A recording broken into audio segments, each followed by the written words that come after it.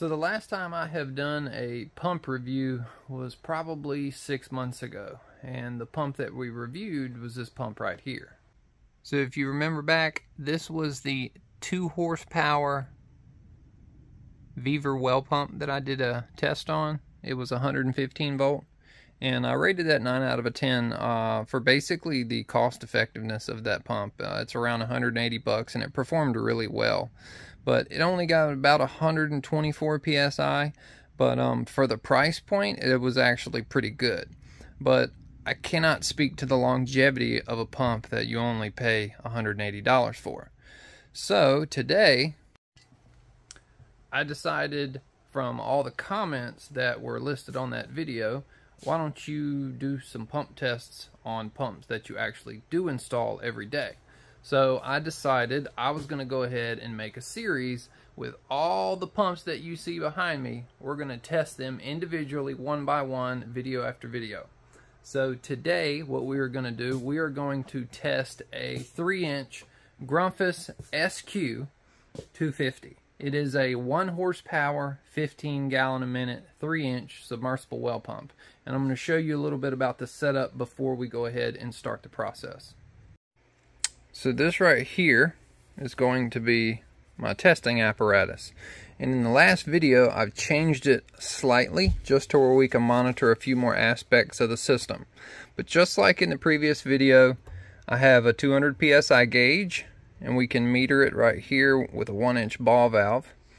Then it's going to go through a couple of elbows. Just like any other system, there's always going to be 90s and elbows and T's in the system. Then we're going to go through a flow gauge. This is just a digital electronic fuel meter that goes on the end of any, fuel nozzle. And this way we can actually track how many gallons we're actually flowing through.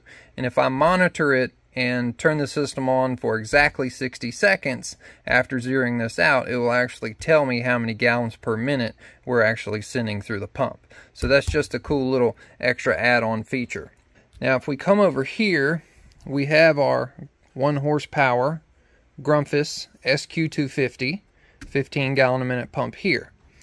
This is our flow chart, also a graph. So the importance of the chart is something that you have to understand before you just go buy a pump and decide you're going to put it in a well, because you need to know what it's capable of doing. And over here we have our our PSI, our shutoff. Most pressure switches operate between 40 and 60. And then if we come all the way here to the top of the chart, this is the depth that the pump will be set at. So if you look, 280, that'll be 280 feet deep in the well, 180 feet, 100 feet, and so on and so forth. So today we are testing the 15 SQ-250. Now we know that the majority of systems shut off at 60 psi. So if we come all the way over here on a 15 gallon a minute pump, it stops right here, 3.5. That means 3.5 gallons per minute.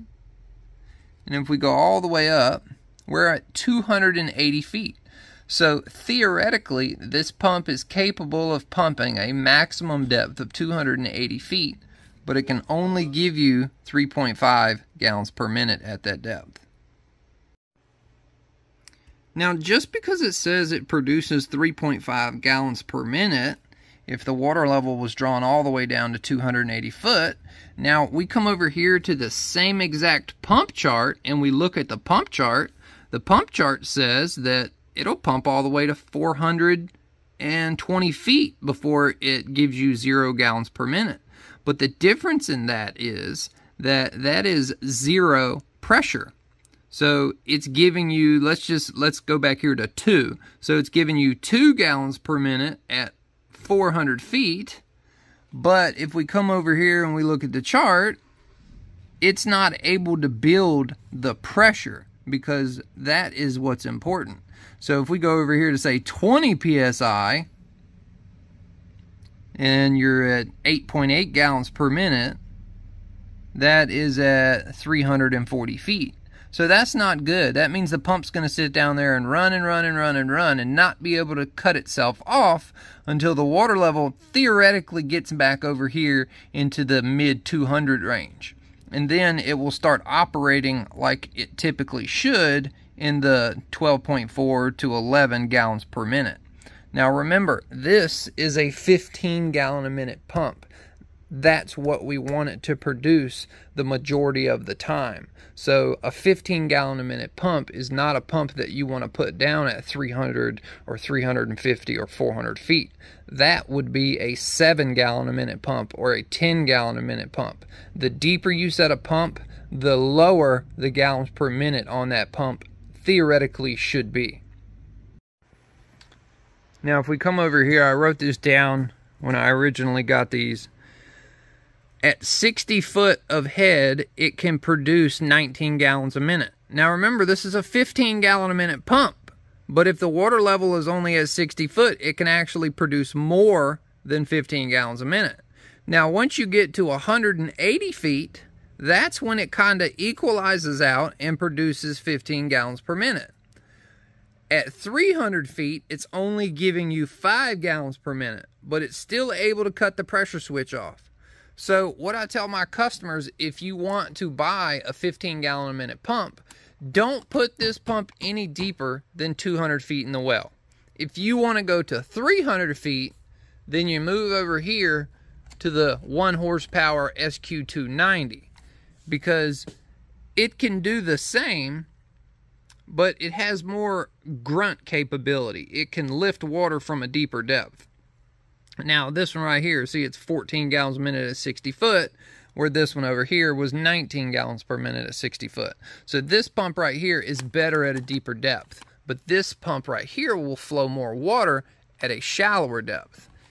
If we actually move over here to the SQ-190, it will actually flow 30 gallons a minute at 40 feet, 23 gallons a minute at 100 feet. But this is a shallow well pump for irrigation, like down in Florida or something like that, where you're going to be using for multi-zone sprinkler heads and whatnot. But this pump wouldn't go in very deep. But enough talking about pumps. Let's go ahead and I'm going to show you my pumping station. So I've kind of made this up, and it was very similar last time, but I've made a few changes. Put this little white background here so we can easily distinguish the gauge. I made me a pull disconnect back here for 240 volts. I'm going to go ahead and wire in my my pump to this so I can manually cut it on and off. And I've got my cord here, and this has got a 240 volt plug. So what I'm going to do now, I'm going to go ahead and get this all hooked up. We're going to get the pump threaded on. We're going to set it in here, and we're going to start the pump test process.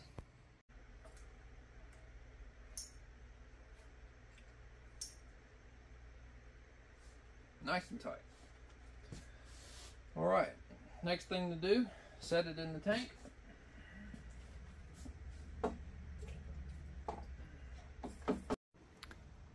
Now, I made this chart to help you understand head pressure. So this right here is basically, we can consider this either where we set the pump in the well, or this is the water level in the well. So if let's just say hypothetically we set a pump at 300 feet and we've drawn the water level down all the way to 299 feet because the well doesn't make a lot of water and we've almost ran it dry. Now, right at the top of the pump, 300 feet equals 130 psi of head pressure. Now, you have to factor in the fact that you have roughly a 50 psi pressure switch. So you need to add 50 psi to that number. So at 300 feet, if you've drawn the water level down that deep, you actually have 180 psi inside the pipe right above the pump. So that means your pump has to be able to build 180 psi if it wants to satisfy a pressure switch if the water level is drawn all the way down near the pump.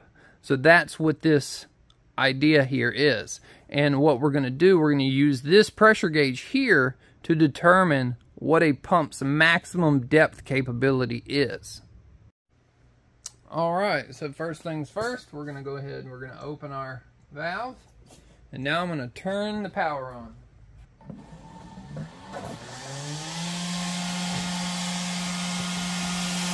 We come over here, we can actually monitor the flow.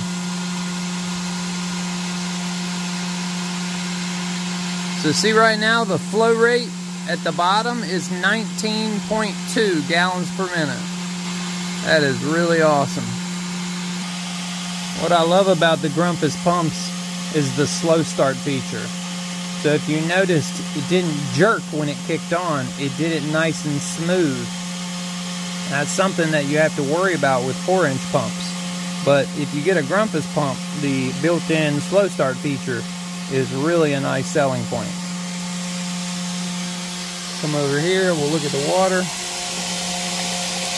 Got a nice flow. So now what we're going to do, we're going to go ahead and we're going to start cracking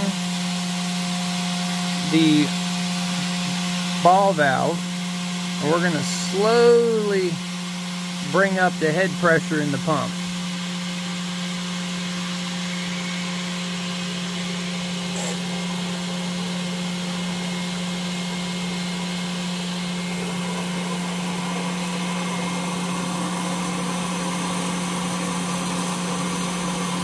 We're gonna say we're at 100. We're gonna try to get it down to about the 200 mark. So let's try to get it to about 85.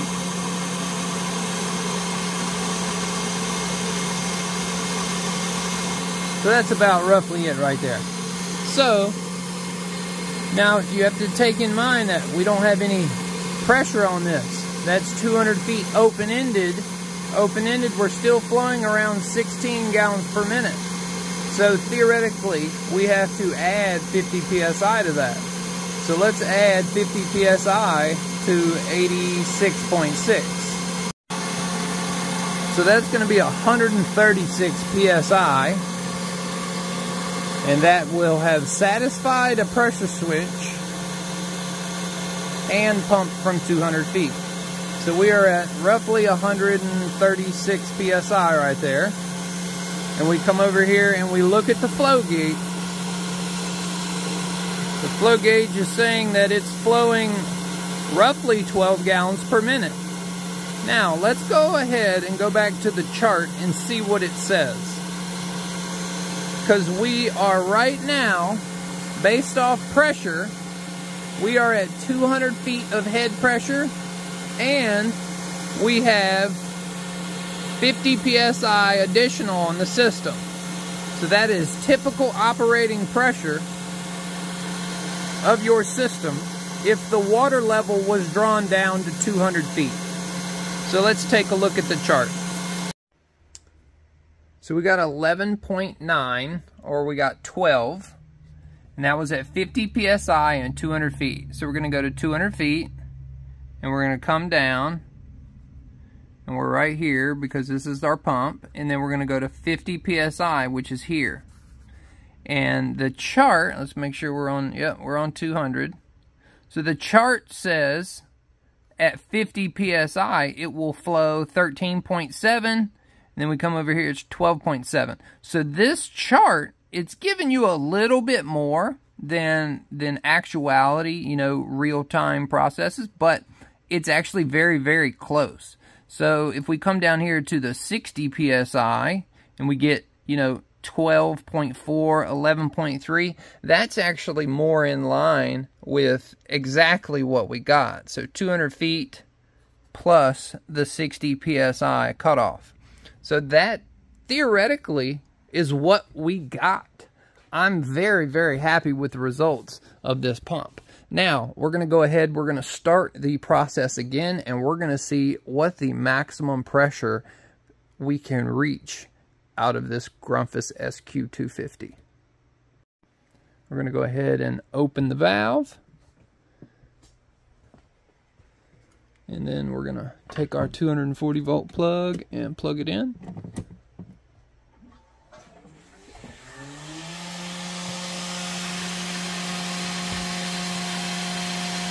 All right, so now we go back, got a little bit of a glare on it.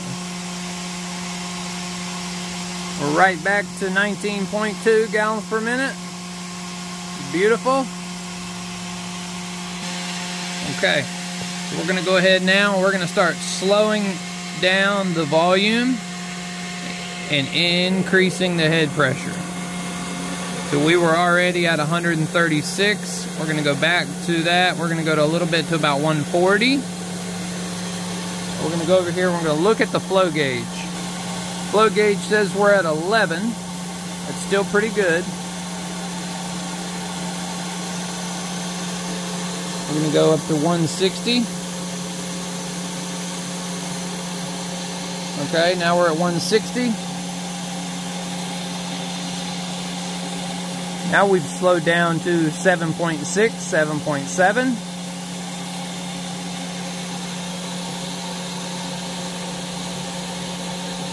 I'm going to go to...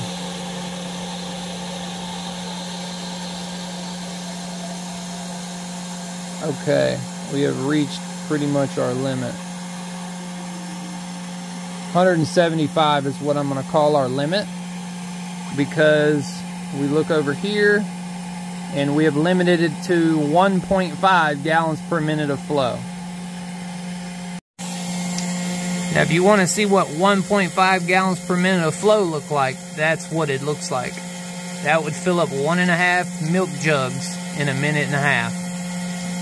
So that is very, very little. 1.5, 175 PSI. We're going to go ahead and open it up.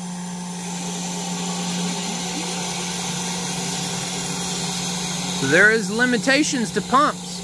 You have to know how to size them correctly. Go to trying to balance it right at 160. That's close enough. So 160, we've got 8.8 gallons per minute of flow. And there's our stream. It's actually not bad. Water's still nice and cold. So the pump is doing fine. It's staying nice and cool. Got a large 55-gallon drum of cold water. So let's do the math on this. 100 PSI. We're going to come over here and see what's closest to that, because we've got 60 PSI for a pressure switch. So we need to take off that much, which is 100. So that's going to put us somewhere between 200 and 300. So theoretically, the max pumping depth of this pump is 250 foot if you want it to actually operate correctly.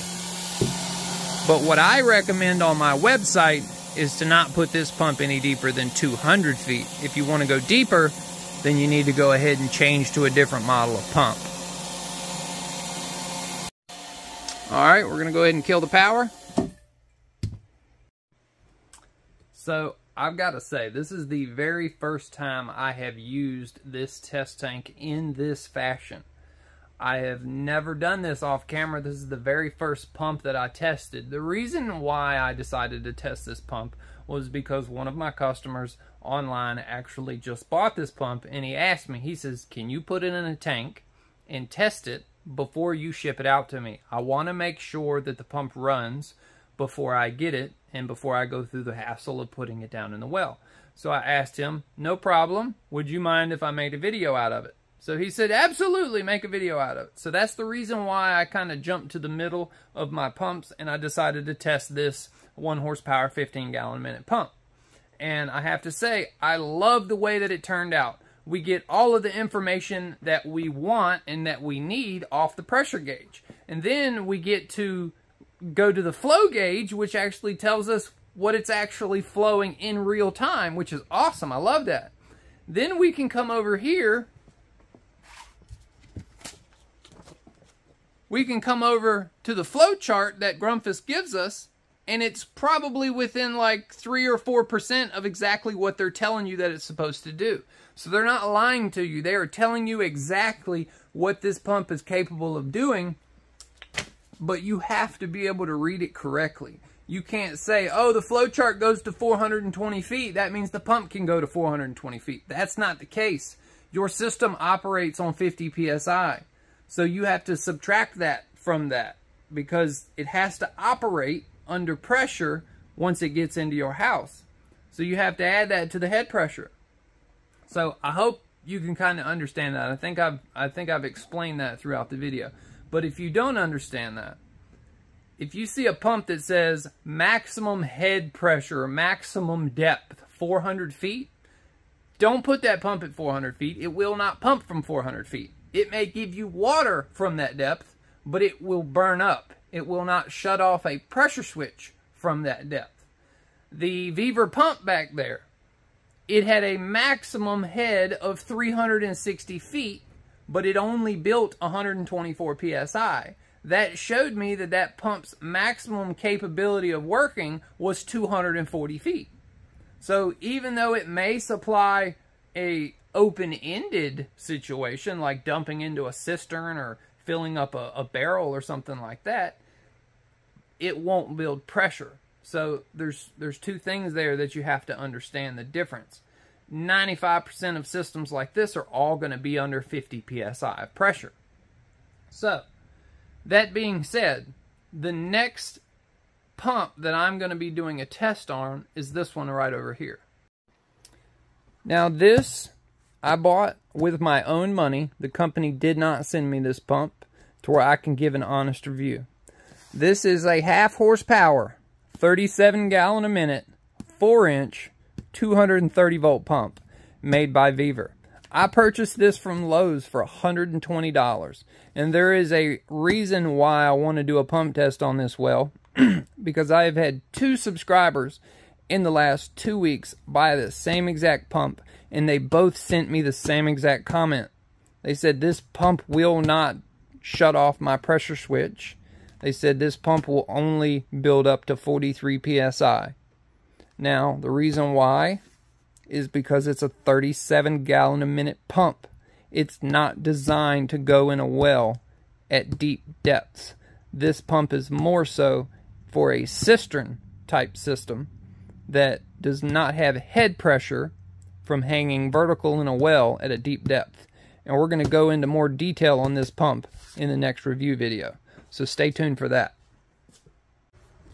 Well, thank you all for watching this pump test video. If you enjoyed it, please give it a thumbs up. If you're not subscribed, go ahead and hit that subscribe button. And if you're interested in anything and everything well pump related, if you're interested in any of the pumps that I have behind me or any of the fittings that you see in any of my videos, please check out my website. That'll be listed in the description below. If you have any questions, feel free to comment on the video. I leave my email address in the bottom of the description, along with a lot of other detailed information. If you need to get a hold of me, please send me an email, and I have no problem helping anybody and everybody out.